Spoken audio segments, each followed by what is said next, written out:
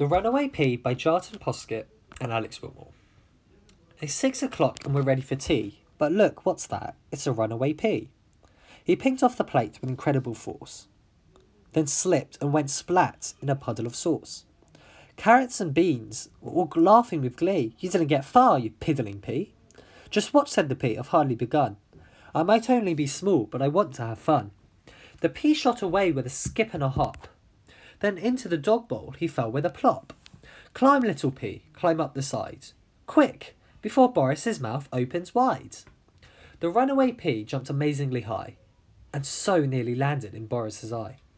He rolled along Boris's back in a flash, but a flick of a tail sent him flying off. Splash! Where am I, he wondered, his head really hurt. Get out my tank, said Adele with a squirt.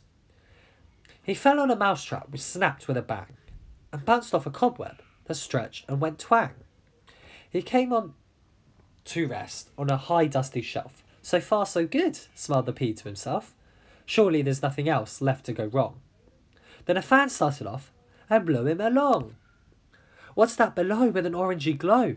It's a slot in the top of the toaster, oh no! In the pea fell, unable to stop. Then the toaster pinged with an almighty pop. Ow, cried the pea, my bottom's on fire, as he flew straight into the tumbling dryer. Buffeted and battered and bounced all about. The pea was so glad when he finally got out. He collapsed on a shirt that had newly been washed. Look out, little pea, you're going to get squashed. Under the fridge to a dark sticky hole. Too weary to move, he just let out a groan. Then got a strange feeling he wasn't alone.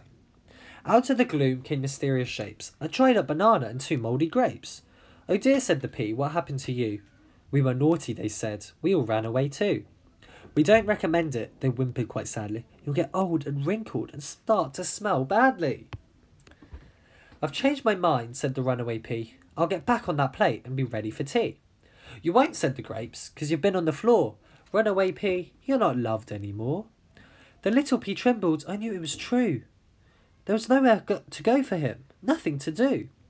Helpless and hopeless and feeling forlorn. His tired eye closed and he gave a big yawn. But a magic thing happened while he was asleep. He woke up beside the recycling heap.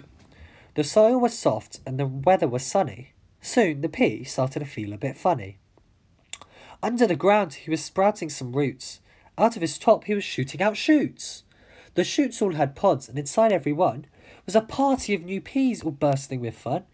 So if you should ever hear a pop, ping or splat, or a splosh in the sink, or a yowl from the cat, or a rappity-tat in the cupboard, then please, don't panic. It's only those runaway peas.